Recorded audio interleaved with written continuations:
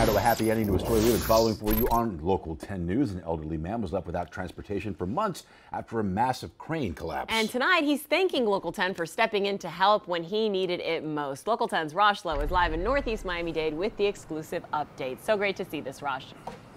What a nice way to end up the week. I'll tell you, earlier this week we spoke with this 76-year-old man's daughter, and she says, look, I don't know what to do. I'll show you here. That's my dad's car. It was hit by a crane. We've reached out to the company. No one's answering. No one's doing anything. And now wait until you see the results. What a difference a few days make. For months, 76-year-old Carlos Perez couldn't get answers or reimbursement for his car that was destroyed when a crane collapsed. After the report, the Channel 10, the company called me and in 12 hours. I say, oh, Señor Carlos, we pay you, no problem. Now there's a smile on his face. His daughter, who has been his advocate and lives in North Carolina, tells us by phone what happened. We did get some communications from the adjuster representing the crane company.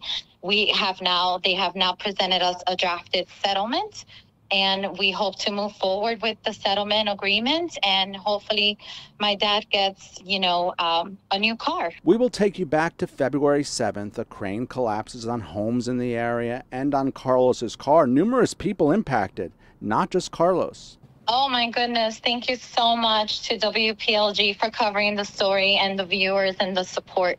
This has been amazing, and we hope to close this chapter. And again, just thank you for your support and for getting the story out there. It's important.